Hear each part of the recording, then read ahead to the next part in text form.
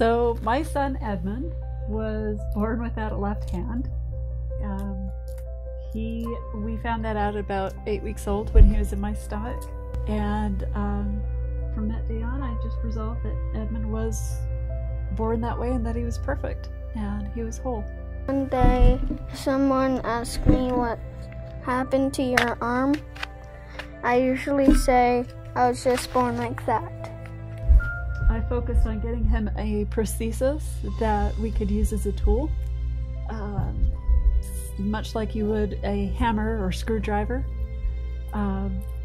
so that he could learn how to ride a bike, for example.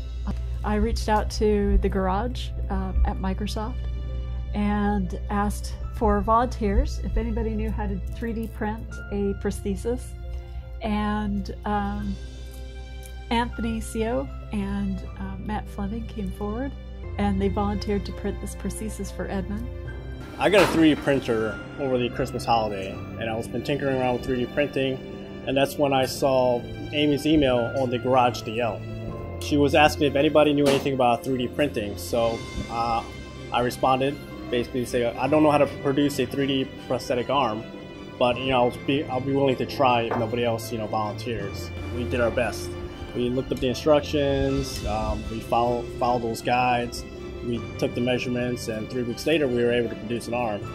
And matter of fact, the arm that we produced wasn't supposed to be the final arm. We were just like, we thought we were going to screw it up the first time. We thought we were going to come up with something that just wasn't working at all. And we just got really lucky. It fit perfectly, he loved it, he was already picking things up. They printed this out for us. It cost exactly like $25. It was amazing. Edmund was really excited because it was the first time he was able to pick up a box with his left arm, or even like a piece of plastic, or play with two Pokemons in his hands. I'm inspired by Satya's message and Microsoft's message that we are here to empower other people in the world to do more, to achieve more. And that was really our goal with this prosthetic arm, was to give Edmund and other children like him an opportunity to do more. Because a prosthetic arm is not something that's going to make you whole. They are already whole. They are who they are. It is a tool like a screwdriver or a wrench. It allows them to do specific tasks that they would maybe not have been able to do before.